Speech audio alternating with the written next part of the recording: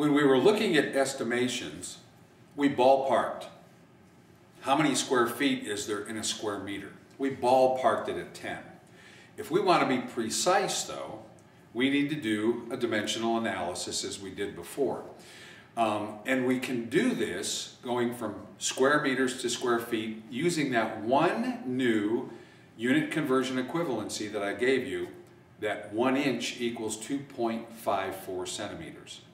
So let's say we have a PV array which happens to take up 5 square meters. We've got 5 square meters of photovoltaic array on the roof.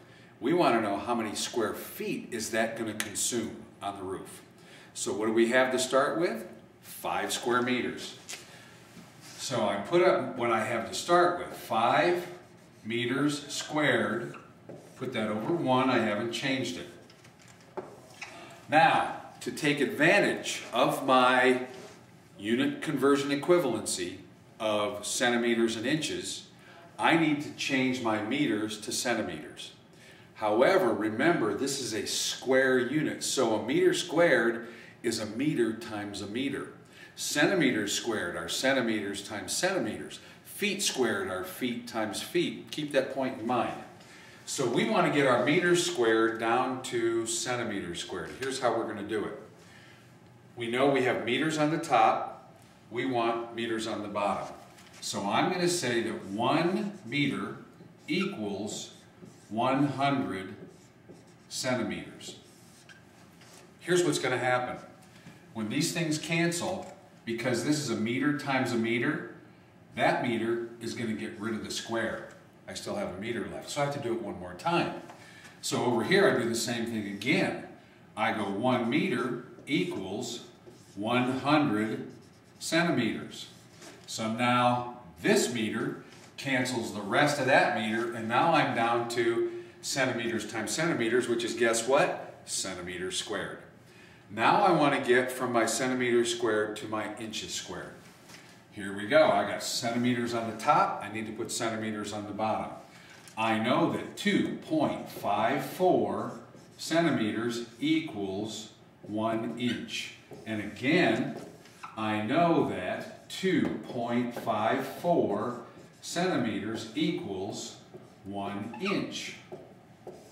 So now my centimeter here cancels my centimeter there.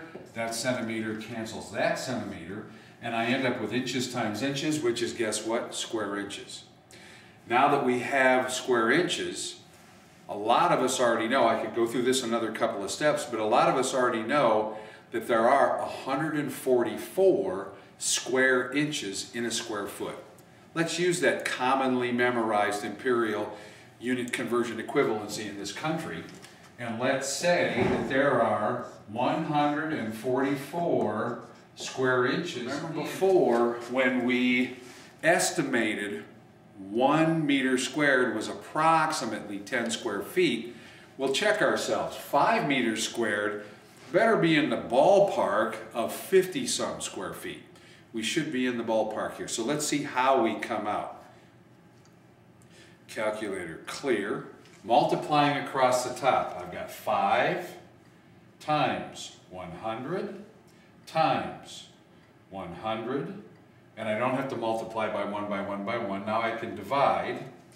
Divided by 2.54, divided by 2.54, divided by 144 equals 53.81 square feet.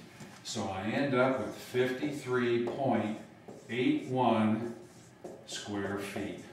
Very close to what our ballpark estimate was, but now much more precise than what we had before.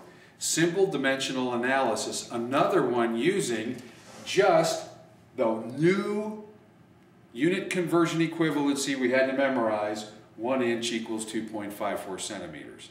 We've applied that now to wind speed, we've applied it to square unit measure, you could even apply this to volume.